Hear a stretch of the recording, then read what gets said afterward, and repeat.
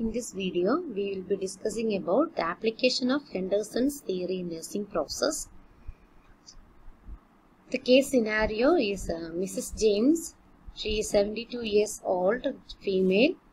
She got admitted to the hospital on 28/3/2020. And she is married, but she is widow, and she has 2 children. They live away. Then she is from Christian religion, and she knows Hindi and English. She works as a volunteer worker, and she has the interest in gardening and active in club. And she got diagnosed as a left-sided cerebrovascular accident. Her chief complaints are left-sided weakness, and also she is a left-handed person. The personal and social history says she lives in her own home. Now it is a 4-bedded room, and frequently she reports difficulty in sleeping after the hospital admission. And until she was hospitalized, she was used to sleep around 6 to 7 hours, and she has incontinence at all the times. And she needs assistance in bathing, feeding, etc. And she misses her friends and describes herself as mess, and she believes in independence, likes to interact with the same age group. Coming to the nursing care plan. In the assessment phase, we will be focusing about the 14 components of basic nursing care. So here Mrs. James is diagnosed as left-sided weakness, and also she is a left-handed person. So the component 2, that is eat and drink adequately, that will be relating to this assessment. So in the next step is the nursing diagnosis. Here we are relating the deficits to the deficits in the ability to function. So the nursing diagnosis will be feeding self-care deficit related to left-handed weakness.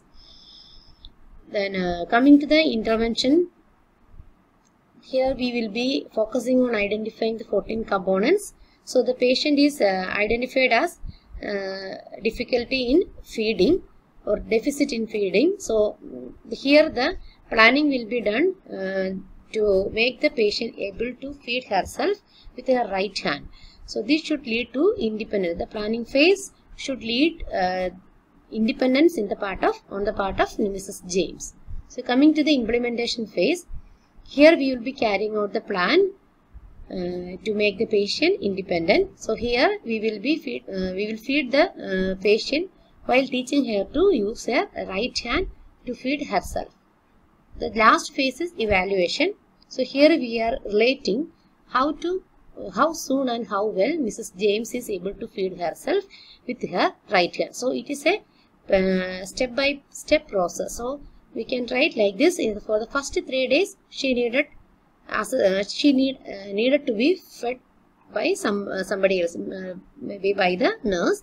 And by the 4th day, she was able to hold the utensils, and she fed herself with assistance.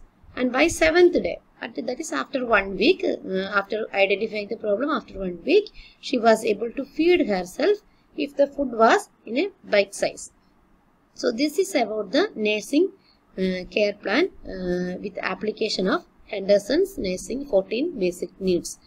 So this is very easy to apply in the nursing care process. Thank you.